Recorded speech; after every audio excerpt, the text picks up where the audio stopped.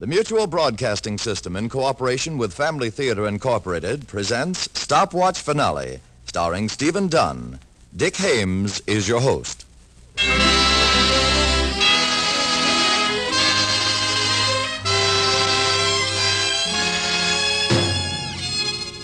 More things are wrought by prayer than this world dreams of.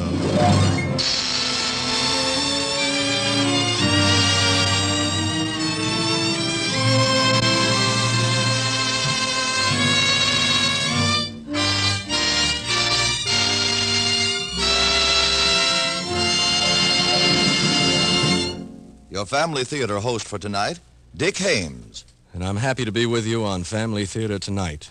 You know, it's wonderful just to stop for a moment and think what a grand thing it'd be if all homes in America set aside a short time every day. A short time to gather together and just talk over all the little problems that come up in daily family life. It seems that we're often so busy today that we're apt to forget the small things in home life, the simple things that make a happy home. Yes, and kindness and understanding and family prayer. It's so easy when you think about it, and it's so wonderful to know that God is in your family, that God's blessing is on your home, because that means there's understanding and kindness and true companionship in a home.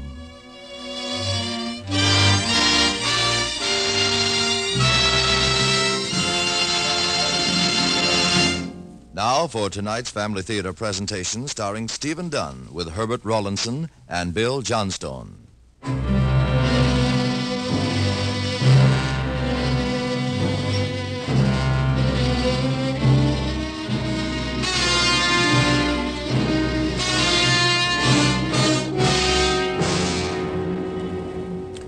Concerning Edward A. Gibson, legally tried and condemned to death in the Riverton Death House, there are these unusual facts to remember.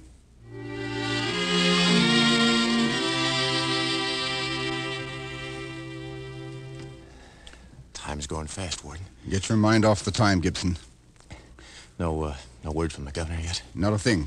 Can I get you any magazines, Gibson? No, thanks. Think I'll just wait. What's the time? Exactly 4 minutes after 5. That makes it 6 hours, roughly. Right. 6 hours to live. I wouldn't keep thinking about it, Gibson. You wouldn't, huh? No, I'd do something. Get my mind on other things. What, for instance? Oh, I'd read the Bible or something. You're asking me to read a Bible when I got 6 hours to live? I can't figure a better time to read one, Gibson. Yeah, I know. They all do it, I suppose. If you want, I'll get the chaplain, too. You don't need chaplains or Bibles, Warden, when you don't believe in God. Gibson, you wouldn't be trying to fool me, would you? I think you're a pretty decent fellow. Decent fellow, huh? Yes. When they tried me and found me guilty, you still say that? That's right. Thanks, Warden. That's one of the reasons why I mentioned the chaplain. But I don't see what a chaplain Now, wait has a to... minute, Gibson. I'm telling you, Warden, Just a minute, please. Now, take your time and stop shaking like that. You'll be giving me the jitters, too. Okay. What do you want to know? You've got 6 hours to live, Gibson. Roughly 5 hours, 40 minutes, Warden. Even when I'm talking to you like this, the seconds keep going. All right. Now, Gibson, with 5 hours and 40 minutes to live, do you mean to tell me that it's just going to be all over for you tonight? Just a plain blackout? That's right. They throw the switch on you, and then it's curtains. It's quick. You get cold. It's over. Nothing more? Not a thing. Just curtains. Forever. In other words, Gibson, you just don't believe in God. Warden, how much time do you say I had left? 5 hours and 40 minutes. 5 hours and 40 minutes. Warden, if I had 5 years and 40 minutes, 500 years and 40 minutes, I still wouldn't believe in God. That's on the level, Gibson? Sure. Why should an electric chair make me change my mind?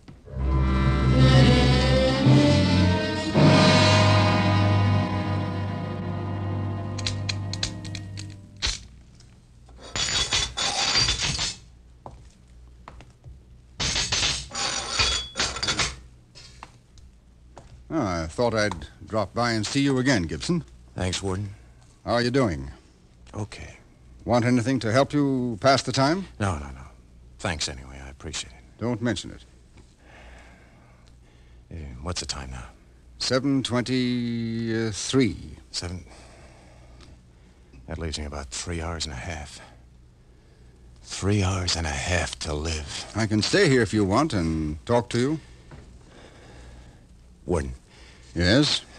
what would you do with 3 hours and a half? I mean, your last 3 hours and a half. Oh, I'd probably get a few stiff hookers into me. Yeah, I could get a drink, couldn't I? Anything you want, Gibson.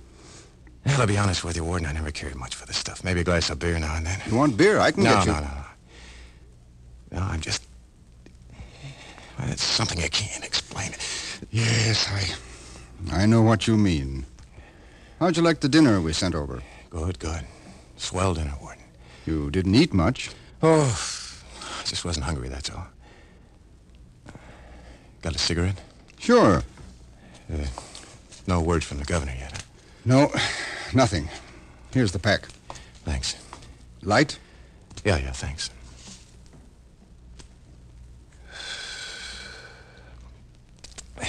Cigarette tastes good. Mm-hmm. Like a smoke, Warden.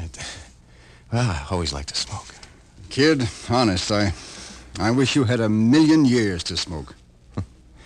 Yeah, 1,000,000 years. There's nothing else I can do for you, is there? Sure. You can give me the keys and let me walk out the front door.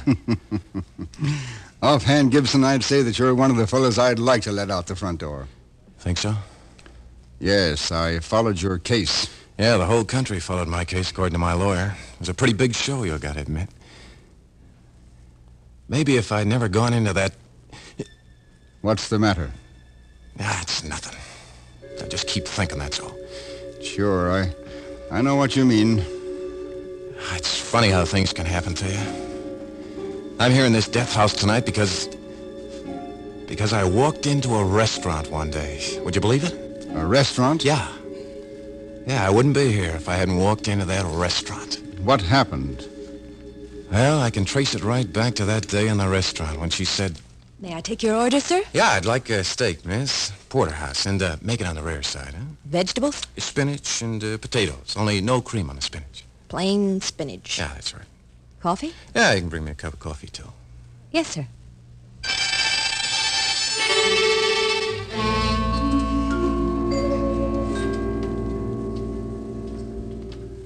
It began with something as simple as that, Warden. Giving an order to a waitress. She wasn't what you'd call beautiful. Kind of a short girl. Brown eyes, dark hair. The Latin type you'd call her. But she had a nice face. Yeah, she was a tired-looking kind of a kid, but I fell for her, Warden. Fell about as hard as a guy could fall for a girl. What happened then? I married her. We went together 6 months, and then we had a wedding. Mm-hmm. Yeah, it was okay, too. A real church wedding. Bells, organ, rice, you know. Go ahead. Yeah, we had good times together, too, Louise and myself. I had a good job, bricklayer. Had 3 kids, too. I just can't figure it out. I mean, it should have worked the other way. What do you mean, Gibson? What other way? I mean about the house. We figured it was just about everything we wanted. You know how people like to get out of cheap flats. I figure if you have a nice house, good big rooms, well, it's a place you can be proud of, Warden. A place you can invite people to. Your friends. Yeah, Louise always wanted a nice house. Yes, I see. And I got her a house, Warden. You should have heard her the first day I showed it to her. She was holding my arm and she was saying... Oh, Eddie, it's beautiful. How do you like it, Louise? Oh. Ain't it got everything I told you? Oh, it's beautiful, Eddie. Come on, let's look around. Yeah. You can't compare this with the old flat, can you, Louise? Look at those walls. Solid. And Eddie, tile in the kitchen. Green tile. You like that stuff, huh? I knew you would. This is first class, honey. Oh, Eddie, I'm so happy. Yeah, wait till you see the rooms upstairs, Louise. Are they big? Big? You can get lost in them. They're so big. And the windows, they'll knock your eye out. They open sideways instead of up and down. They're the kind of windows that go with a house like this. Oh, and you walk on the stairs, Eddie. They don't creak. Creak? Well, you can fall down these stairs and they won't creak. You don't think I paid out cash for a matchbox, do you, honey? And, hey, look here. Brass knobs on the door. Uh-huh. First class, huh? Oh, Eddie, it's wonderful.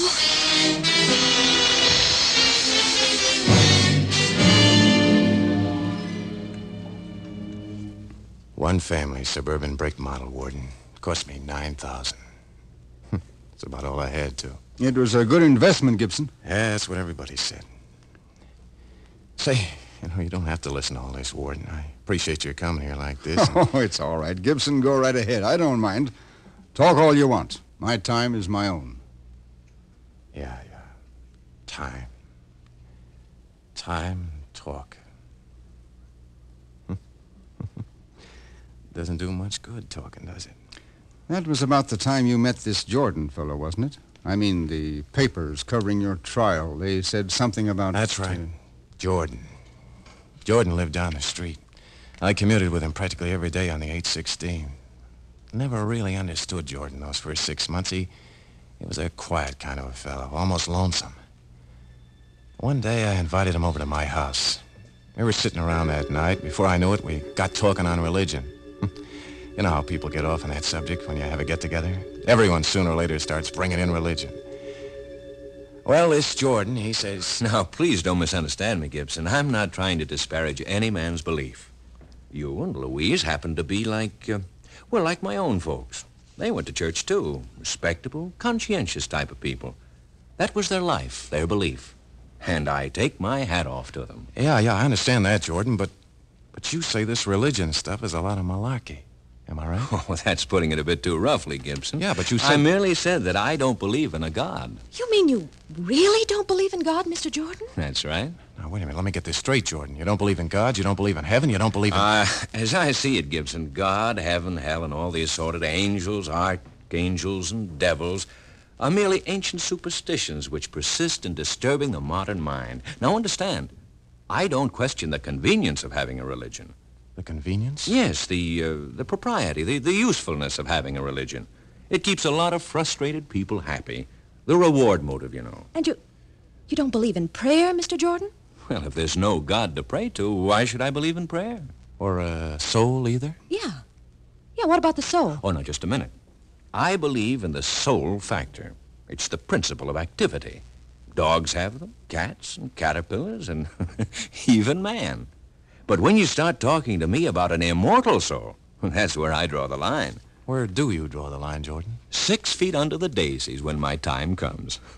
Gibson, my boy, after I pass out of the picture, my soul won't go up or down or sideways, which precludes this ugly business of having to stand before some inquisitive creator to render an account of the innumerable binges I've been on. Mr. Jordan. You really believe that, Jordan?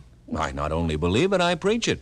It's a hobby of mine, playing the part of the naughty disillusioner. Well, I mean, if there's no God, as you say, then what about the commandments? The commandments, Gibson, are an unusual code of the Judaic Moors, allegedly dictated by some almighty Jehovah person with appropriate thunder and lightning. Now, wait a minute. You mean the commandments didn't come from God like it says in the Bible? Well, if there isn't a God, I don't see how they could. But, Mr. Jordan... Excuse me, Louise. Yeah, go ahead, Eddie. In other words, Jordan, you figure Moses was a liar. Well, let's call him a psychoneurotic. A what? A psychoneurotic. It's a peculiar complex that makes... Wait a minute, Jordan. Boy, you got me in a state where I don't know whether I'm coming or going. I mean, well, everything I ever knew about the commandments and, well, sin. Sin, Gibson, sin is merely being caught at what society says we ought not get caught at. Society? That's my opinion. And if you're not caught, Jordan? If you're not caught, Gibson, why, then you're a free man.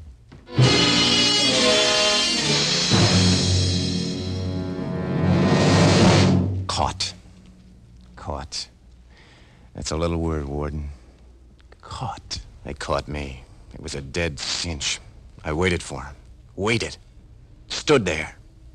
I didn't move that night. But what else about this Jordan fellow? Jordan? Jordan had me mixed up ever since that talk we had in the house.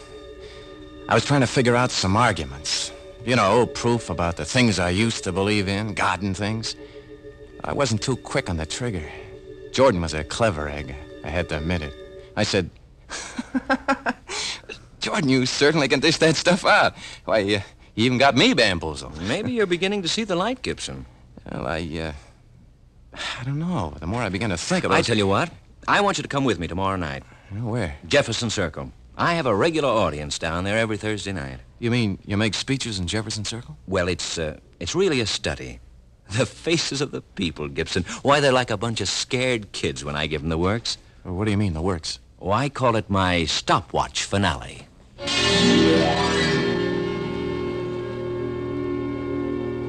Stopwatch finale. That's what he called it. What did he mean, stopwatch finale? Oh, it's an old gag, Warden. You get out in front of the people, you pull out a stopwatch and... Stopwatch. Time's really gone, isn't it, Warden? My God, I'm talking here as if I had 1,000,000 years to live!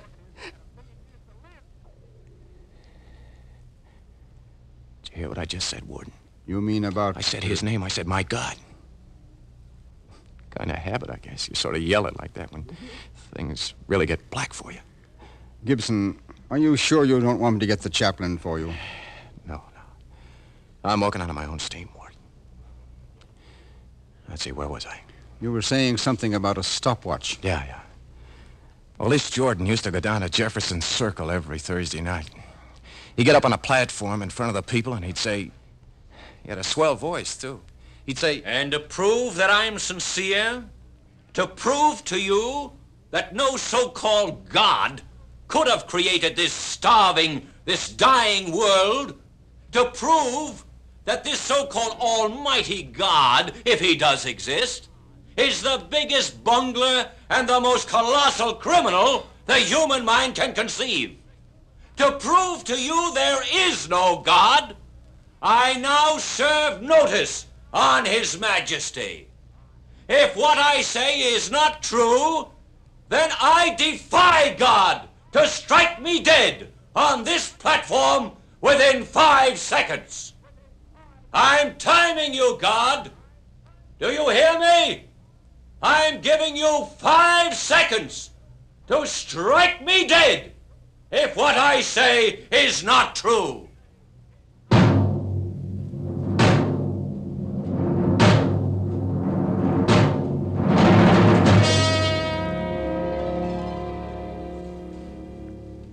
So that's what he called stopwatch finale, hmm? Yeah. Well, you know the rest of the story, Warden. Happens to thousands of people. You're going along, living, working, trying to raise kids, live normal, and bang, bang. It's like lightning the way it hits you. You don't figure on it. It just... Well, just a simple headache. That's how I came to know first. I had a headache that day, and I left the job early. I went home, opened the door of my house, and then I heard the laughing in the other room. I opened the parlor door, Warden. My wife jumps out of the chair like a scared rabbit almost. I wondered why she was so nervous all of a sudden. Then I looked at him, Jordan. He's grinning up, saying... Your wife is really a sketch, Gibson. The most delightful sense of humor. Oh, Louise.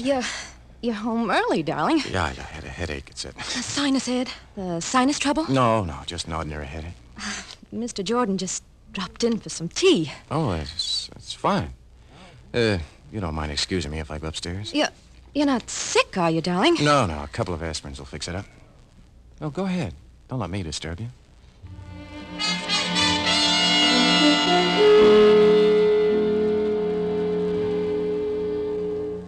Yeah, that's what I thought, Warden. A couple of aspirins would fix it up. But I couldn't get that other feeling out of my head. I thought about it for weeks. Maybe I was wrong. I hope maybe I was wrong and that Louise was only... Then Jim Holloway, he's my brother-in-law. Jim came up to me one day and he says... Working hard, Eddie? Yeah. Keep me going when the weather's right. You know how it is with bricklaying. What do you got out there in the backyard? Oh, I'm building a little garage, Jim, laying the bricks myself. Didn't Louise tell you about it? Oh, that kid sister of mine never tells me a thing. You know, some of these days, Jim, I'm going to get a car. Louise and the kids will enjoy a trip to the beach and up to the country. I think Louise ought to go for... Well, she ought to have more fun, Jim. You know how it is with women. Staying home all day with the kids, no fun. Kind of washes them out, you know. Now, after I get a car... Say, Ed, Yeah? I came over to see you for something special. Oh? You don't mind if I tell you something? No, go right ahead, Jim. Now, I don't want to get you excited. Don't want you to go losing your head or anything. Maybe I should keep quiet, and maybe I shouldn't. I don't know. I'm going out on a limb, but I'm doing it because I like you, Ed. Oh, what's on your mind? It may be only rumors. Yeah, go ahead. If I were you, I'd keep my eye on that guy Jordan. What do you mean? I mean, Louise. Yeah, Louise.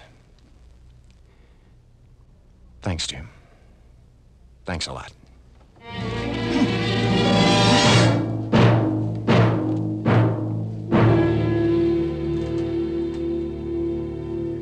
So that's how you first found out about it, Gibson, hmm?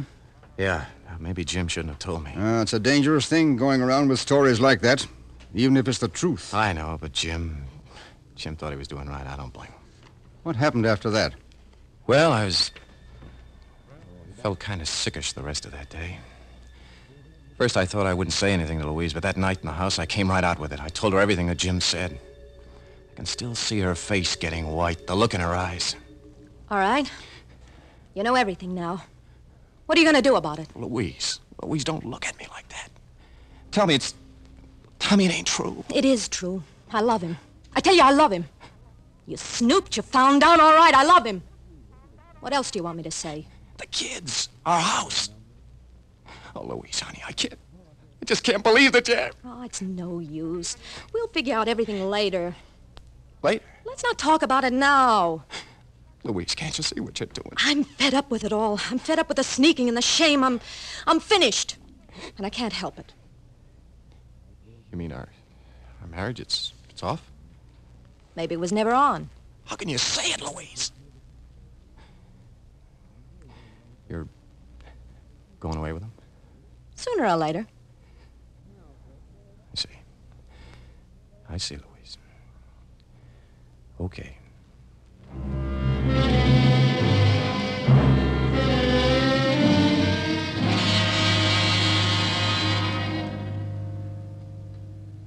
Yeah, everything was clear to me then, Warden. I saw the whole picture. So I walked out of the house. Sure, I could see Jordan's point now. It was plain as the nose on your face. But the first time it clicked, I should have figured the angle long ago. It was an old game, old as the hills. You could steal into a guy's house, the house you paid for and sweated for. You could steal into his house and talk to his wife. Get her infatuated, turn her head, talk to his kids. Use nice words, pat him on the back, be sociable. Be a nice guy. You could talk a lot of big talk about religion and stuff. There is no God. No God. You could say those words, and because there ain't a God, you don't have to worry about a guy's wife or his kids or his house. All you gotta worry about is don't get caught, see? Don't get caught. Society doesn't like it. Well, I wasn't worrying about society. About what's right, what's wrong. Don't get caught. If that's the game Jordan was playing, then little Ed Gibson can play it too.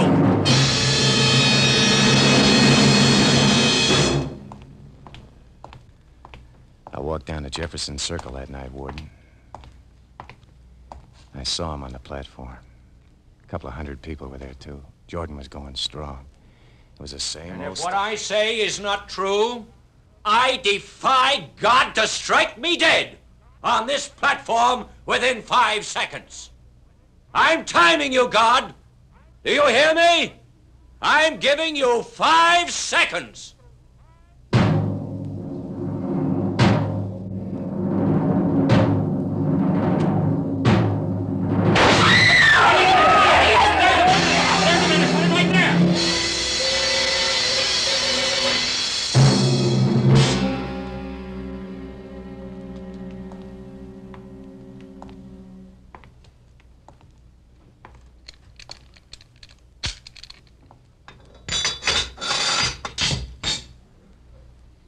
It's time, Gibson. All right, Warden. I'm ready and waiting. I can still get a chaplain for you. No, I can make it alone. Okay. Just as you say, Gibson. Warden, Yes, lad? there's one thing I didn't tell you. Maybe you'd like to know about it. What is it? The night I shot Jordan, I Yes, ran to where he was lying on the platform. I see.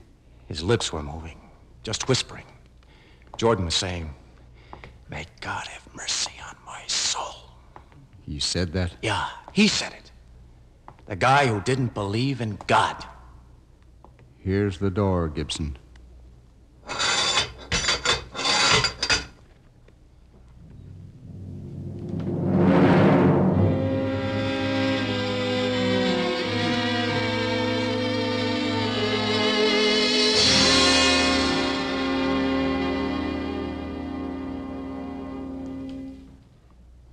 Concerning Edward A. Gibson, legally tried and condemned to death in the Riverton Death House, there is this other unusual fact to remember. After he had walked through that last door, after the electrode was applied, and shortly before the switch was thrown, he was heard to say, "Oh, my God. My God, have mercy on my soul!"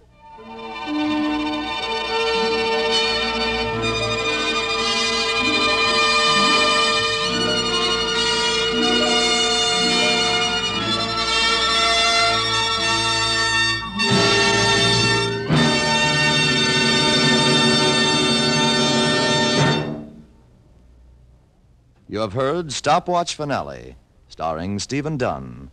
Now, here is your Family Theater host for tonight, Dick Hames. It often happens when we look back on things, we kind of second guess, and wish we'd done things differently. Isn't that especially true when we look back and realize how differently things might have been? You know, you hear a lot about incompatibility and mental cruelty and other things that cause family breakups. But fundamentally, in every family that breaks up, there's usually only one thing wrong. People get to thinking too much about themselves, about their own happiness. Isn't it really true that you're never happier than when you make others happy? There's no difficulty in family life that can't be cured in one simple way. By kindness. That's it. Of course, it means a two-way working agreement. Yes, and respect for God makes us considerate of the rights of others, and praying together is the most wonderful way to make people thoughtful and kind to one another.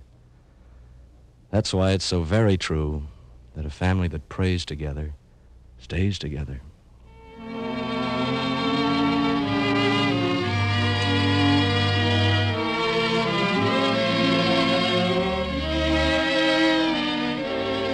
Now, before saying goodnight, I'd like to thank Stephen Dunn for his performance as Ed Gibson. Our thanks to Timothy Mulvey for writing tonight's play and to Max Terr for his music. This production of Family Theater Incorporated was directed by David Young. Others who appeared in tonight's play were Herbert Rawlinson as the warden and Bill Johnstone as Jordan. Gene Bates was Louise and Frank Gerstle played Jim. Next week, our Family Theater stars will be Jimmy Durante and Dennis Day in Strictly Amateurs. And now this is Dick Hames saying good night, and God bless you.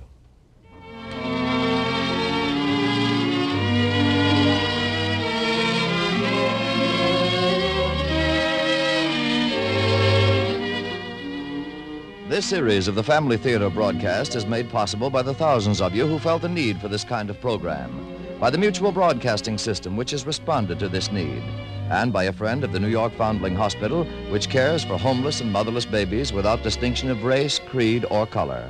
Join us at the same time next week when our Family Theater stars will be Jimmy Durante and Dennis Day.